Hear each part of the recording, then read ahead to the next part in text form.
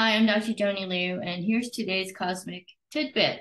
So, where does guilt lead? It leads to obedience, and that goes against our basic principles of equality, uniqueness, and modesty, because there's nothing equal about making somebody feel bad about themselves.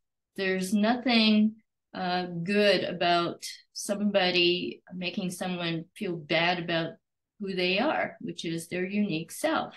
And there's nothing modest about demanding that somebody actually listen to them and make them feel guilty.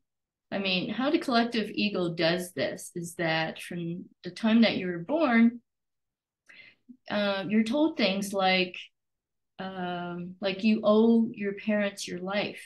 Well, in fact, you do not owe your parents your life. Everything that we have, including our children, are gifts from the cosmos. Our children are gifts to us, and we are gifts to our parents. They don't own us. We don't owe our parents anything, really. And it's not a duty to love our parents because it's our natural nature to love people who are taking care of us with love. Okay, do you see the difference? Do you see the difference?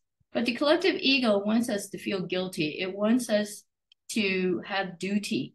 It wants us to turn good things into bad things.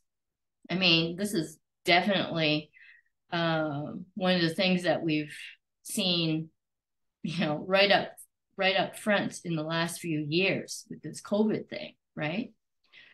So all these methods have been done in order to make us feel bad, to feel guilty, to make us feel alone in this cosmos, and we're not alone.